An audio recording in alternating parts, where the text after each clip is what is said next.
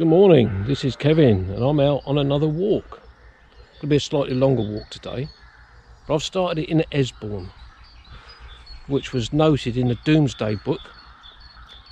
But just over to my left there is the Easebourne Priory, which was built by the Bohun family 1238, I think, for 12 Augustinian canonesses. Huge building, substantial building, and it's right at the side of the church. So I'm going to have a quick wander around the outside of the church and then I'm going to press on with my walk. And as I crunch my way around the footpath, I'm just entering the footpath around the parish church of St Mary's in Easebourne.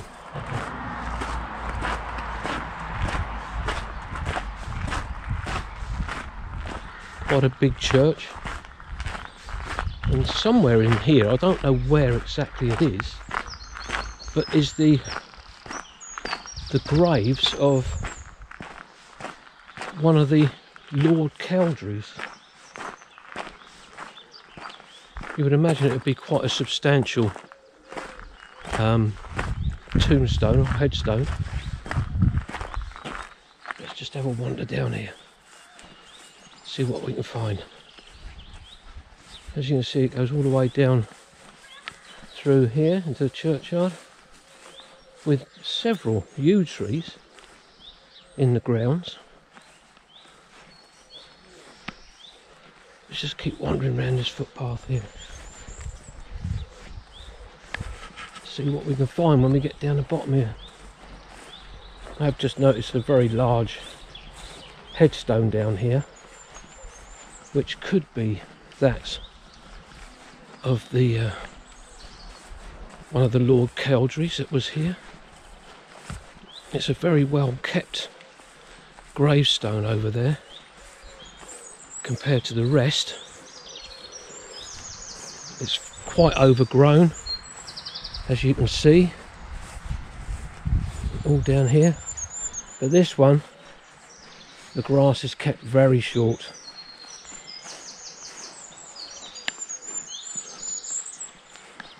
And here we have it. Weetman Harold Miller Pearson, 2nd Viscount Cowdray, born the 18th of April 1882, died the 5th of October 1935, and his wife Agnes Beryl, born the 20th November 1881 and died the 19th of February 1948. And that's Weetman John Churchill, Viscount Cowdray, born 1910 to 1995, with his wife Elizabeth Georgina, 1926 to 2011. And the other headstone, I have to say, I can't read at all. So there we have it. That's the 2 generations of the Pearson family. So I'm now going to walk back out of the cemetery, and I'll give you one more look at these yew trees that are all scattered around here, and I'll press on with my walk.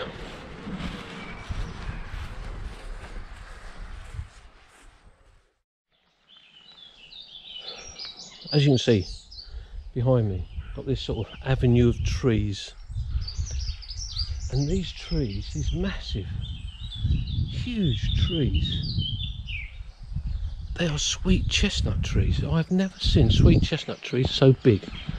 This one looks as if it's a bit dead, but just look at the size of this thing. Absolutely huge. And they're all around me on this, as I say, on this avenue going up. This is part of Easebourne, and I found out something, that the hamlet of Henley used to come under the parish of Easebourne, as did Cocking, which is about 4 miles away. So the parish of Easebourne at one time covered a very big area. But just look at these trees again. I just can't get over the size of them. But the avenue of trees continues all the way along here. At the moment we're running parallel with the golf course at Cowdray, which is just up there beyond those trees.